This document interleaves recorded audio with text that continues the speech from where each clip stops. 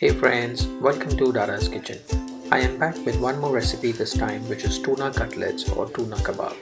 This is a recipe which is healthy, tasty and crispy. It's an evening tea time snack that your kids are gonna love it. These cutlets are an excellent appetizer. So let's get started.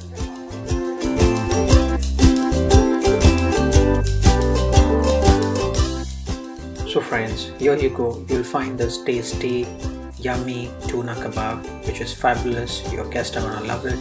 It's a nice appetizer, trust me. So let's get started and let's look at the ingredient section.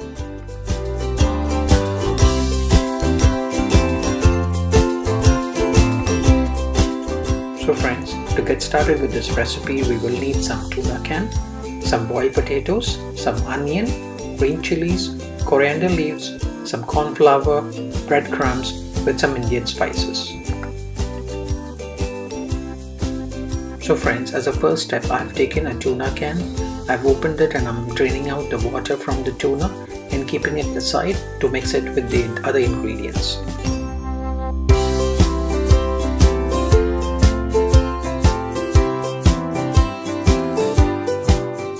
So friends, I have also taken some potatoes and I've boiled them, and now I am smashing them up and adding the other ingredients.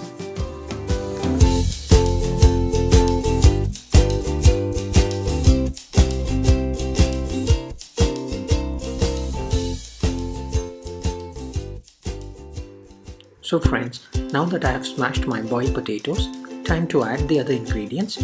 I'm adding some finely chopped onions, some finely chopped green chilies, some finely chopped coriander leaves, some corn flour. I'm also adding some Indian spices like red chili powder, some turmeric powder, some garam masala, some black pepper powder, and the tuna which I had kept aside, and I'm mixing them well, and then I'm going to refrigerate it for about 24 hours so that you get the real tuna flavor.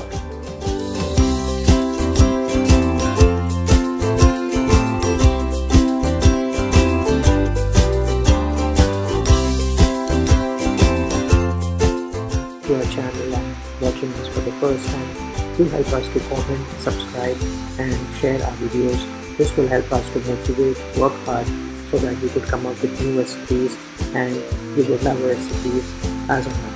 Do watch out our other recipes on the YouTube channel as available.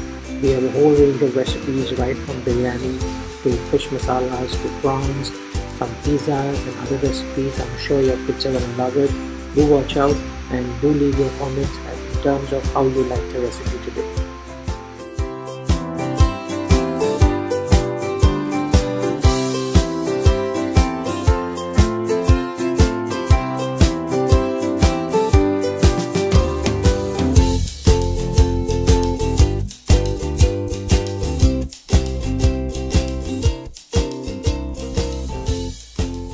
You may add the tuna back into the mixture and mix it well.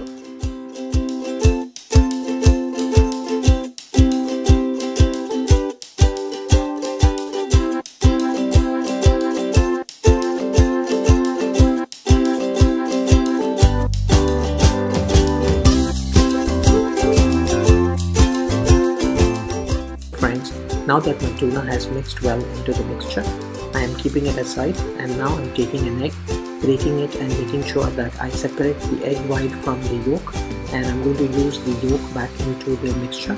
Mix it well, add some corn flour to make sure that it's not too wet, and then I'm going to put it in a plastic cover, refrigerate it for about 24 hours ideally. It's your choice. If you need to make it in a couple of hours, no worries, you can just keep it for about an hour or so and then straight away use it for frying.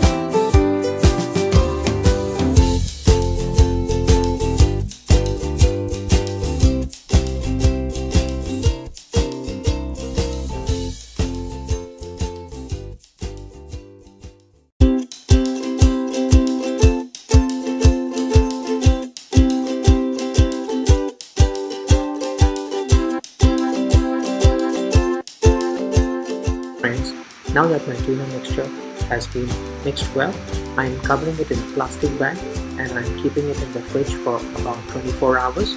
This will ensure the real flavor of the tuna kebab or the cutlet comes out nice and clean, and the aura, the smell of it would be too good, trust me.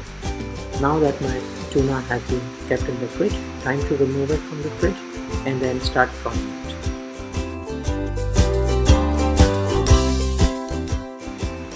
So friends, now we need to take the cutlet mixture, turn them into small balls and then turn it into a cutlet shape of as you desire, and then heat up the pan.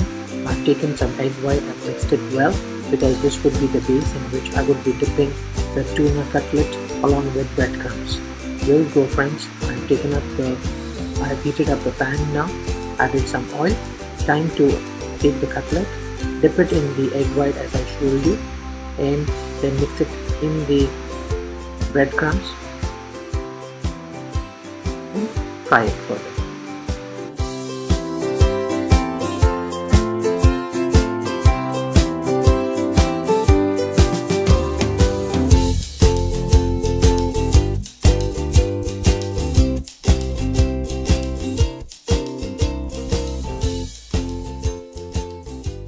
So friends, you need to cook each side for about 5 minutes, turn them and then cook them like you see the golden crispy.